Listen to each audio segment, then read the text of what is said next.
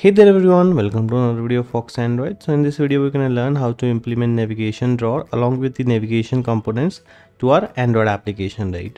So if we have implemented n number of fragments into our nav graph using the navigation components and we want to switch between the fragments using navigation drawer, how we can do that, we'll be learning this thing. So let me just demonstrate what we're going to get by the end of this video. So if you can see on my mobile screen, I have this activity open. Inside that we have implemented a fragment named fragment1, and on the top left corner we have this hamburger sign. If I just tap on this, we get various options: fragment 1, 2 and 3. If I just tap on fragment 2, so fragment 1 has been replaced with fragment 2 in the same activity, and similarly fragment 2 can be replaced with fragment 3. So this can be done with n number of fragments. So we'll be using 3 fragments in this tutorial. So if you want to implement the same to your Android application, make sure you watch this video till the end. So without much ado, let's get started.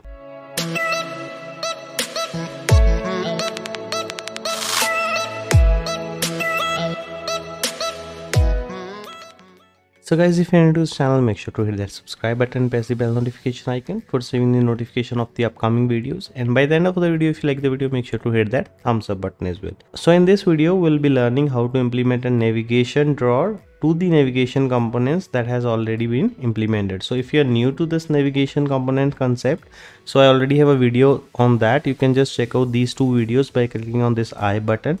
But if you know how navigation components work and you have implemented these to your Android application already and just want to implement a navigation drawer, you can skip these 2 videos and you can continue with this tutorial. So now I assume that you have implemented the navigation components.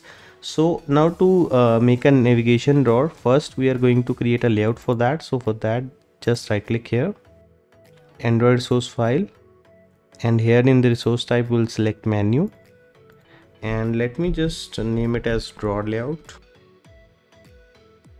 So you can see a new directory has been created and we have got this layout. So if I just go to split window, and here we'll be implementing all the items that we want inside our navigation drawer. So let me just quickly do that.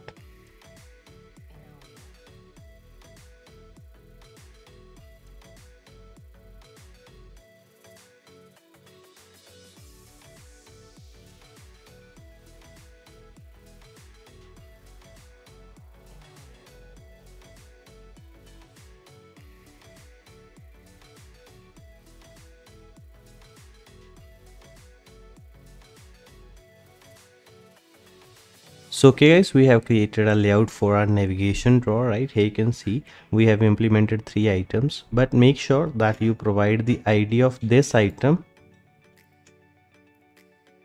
same as we have here into our nav graph. So for the fragment 1, the ID here inside the nav graph is fragment 1, and similarly for 2 it's fragment 2, and for fragment 3 it is fragment 3. So we need to provide the same IDs, and for the title you can choose any title you want. Just for the sake of this tutorial, I have given fragment 1, 2 and 3.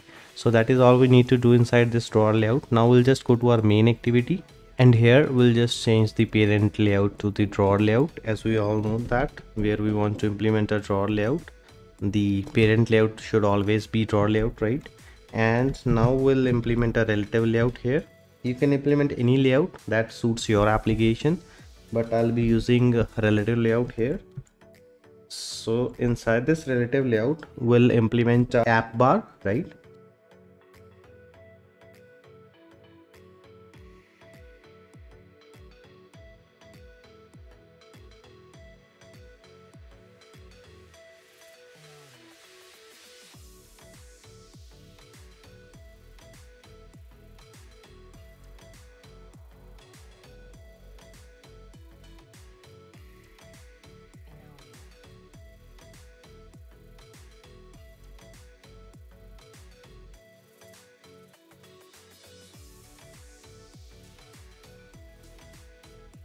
Okay, we have implemented a toolbar, right? Top toolbar. So it's not visible because it is underlying inside this fragment. So the next thing we are going to do is we are going to put this fragment inside the relative layout only. So let me just do that. So here you can see this is the top bar that I was talking about. So if I just put it under relative layout, and I'll just remove all the constraints here because we are using the relative layout here, and I'll use layout below bar layout, right? So here you can see this is our top bar, and below this top bar we have implemented this fragment. Just to make the thing simpler, I'll just name it as nav host fragment, right? And now outside this relative layout we'll be implementing a navigation view. Width should be wrap content, and the height should be match parent, and we'll give it an ID. Let us just give it an ID of navigation view. Let us just set some attributes.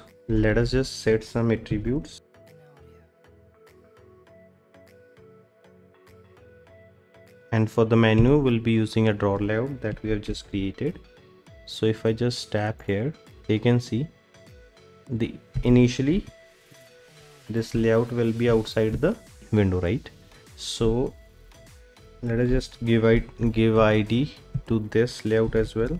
I'll just name it as drawer layout because we'll be using that in our main activity backend code, right? So that is pretty much everything in the front end that we need to do. But make sure, if I just go to my theme section, so here I have implemented no action bar because I have created it separately, this top bar. So make sure in the themes you have implemented no action bar. Now we'll just go to our main activity. Let me declare some reference variables. So let us just refer to the toolbar that we have created inside our main activity front end, right? Let us just refer to that using find view by ID. So the ID for that is top app bar, and we'll set it to the default action bar, right? So I'll just pass it here. After that we'll refer to our drawer layout and the navigation view as well. Let us just create an instance of app bar configuration. So inside this we'll pass the ID of the 3 fragments. So fragment 1,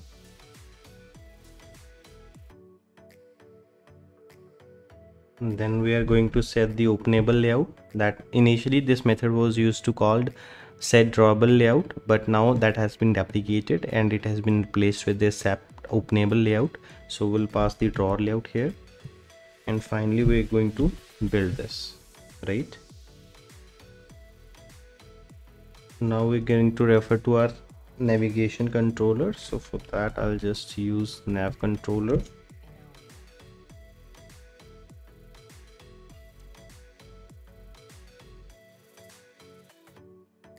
Right, this is our nav fragment that will be hosting all the fragments inside our activity. So we have just referred to that. So then navigation UI dot setup action bar with nav controller, and here we'll pass the context of this activity, the nav controller, and the app bar configuration.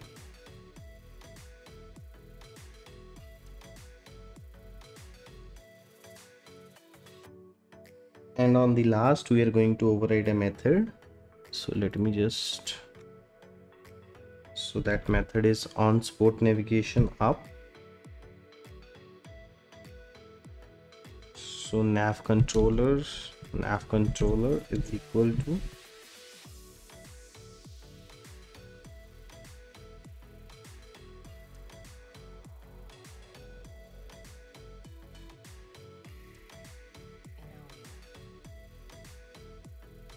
So that is all we need to do to implement our drawer layout, right? So let me just quickly install this app to my cell phone and check if it is working fine or not, right?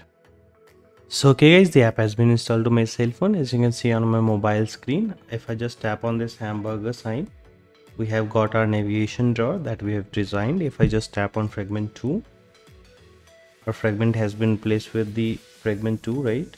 And if I just tap on fragment 3, the fragment 2 has been replaced with fragment 3, right? So I guess we have successfully implemented navigation drawer to our Android application, and I also hope that you guys have understood the code. But still, if you have any doubt, you can always ask me in the comment section, or you can DM me on Instagram. The Instagram username will be there on screen right now. And if you like the video, make sure to hit that thumbs up button, and in case you're new to this channel, make sure to hit that subscribe button and press the bell notification icon for receiving the notification of the upcoming videos. So that is it for today's video. See you in another video. Bye.